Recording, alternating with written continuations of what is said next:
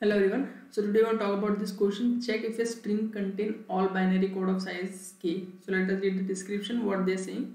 So given a binary string s and an integer k, return true if every binary code of length k is a substring of s.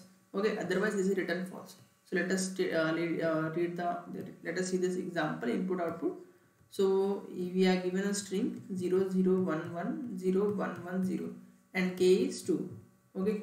Now in this, when you see when you find all the binaries of size 2, what will be the binaries? 0001, okay, then 10, then 11. These are only the possible values when you have k equal to 2 of size k equal to 2. Okay. Now you can see you will find all the basically substrings in this given s. Okay. So for example, 0 is present here, 1 is present here, 0 1 is present here, and then 10 is present here. Like this, all 4 will be available here. So that's why in this case we are returning true. So the explanation is the binary code of length 2 are 0001 10 and 11, and they are all the substring at index, whatever the index they are given. Okay, so the indices at 0 1 3 and 2 respectively.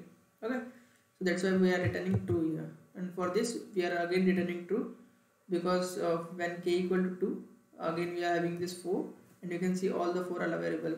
0 is present, 0 1 is present, 1 1 is present, 1 0 is present. So in this case we are just returning true here. And for this you can see when k equal to 1, so only 0 and 1 possible. So in this case also we are having the solution which is possible. So that's why we are returning true here. Okay, so let me erase all this. Now in this case it is returning false because you can see 0 doesn't exist in this. So that's why returning false here. And for this also we are returning false. Okay, so talking about the constraint, you can see s dot length can be up to 5 into 10 to the power 5, and s consists of only zeros and 1, only 0 and 1 present, and k can be up to 20, not more than 20. Okay, so now your task is to pause the video and write the code by yourself. It's just a set question in which you need to put all the values and check whether that exists or not. Okay, so here is the code solution. In this, what we are doing, whatever the substring is given to us, first we are checking if the k, okay, if the k is already greater than s dot size, which means it is not possible to generate all the binary code. So in that case, we are returning false here. Now, if this condition passed, then what we are doing, we are making a set and we are calling that as my set.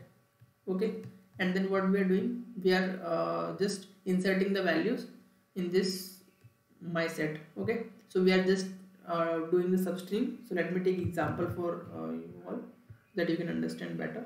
So let me take this example of 00 110, and let me scroll down again. So here it is. Okay, so what is happening? So my set, we are making a string, or we are making a set basically of string type in which we are going to store the string values. So from I equal to 0, so these are indexes 0 1 2 3 and 4. See this, what we are doing, we are just running this for loop, and we are generating all the substring which is possible. Okay, so from I equal to 0 up to length of k. So first it will be for this k equal to 2 was given to us. So for all this we are going to generate all the substring from I equal to 0. So first this 2 string will be generated, and we are going to put that basically here. So in this 0 0 will be pushed. Okay, now again from I equal to 1, we are going to take this value 0 1. Okay, now 0 1 will be pushed in this because it is unique. Now again this 1 1 will be passed. So 1 1 will be passed, and then 1 0 will be passed. 1 0 will be passed. Now you can see all these values are unique.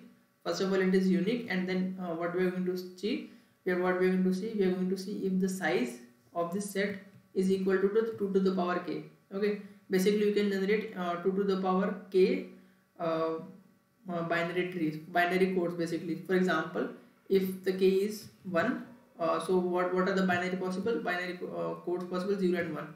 Okay, of size k. So basically there are 2. So the answer can be generated by 2 to the power k, which is 2 to the power 1, which gives us 2. Now when k equal to 2, you can generate 4. Yes, in this case. When 2 equal to 3, you can generate 8 basically. So it will be 0 0 0 1 0 0 1 0 1 0 like this 0 1 1, then again 1 0 0 1 0 1 1 1 0, and then 1 1 1. So these are all 8 possible here. So if that size is it becomes equal to the vector this set size, then we are going to return true, otherwise we are going to return false. Okay, so that's it for this video. I hope you got the basic idea. So we'll meet in the next video with another such problems.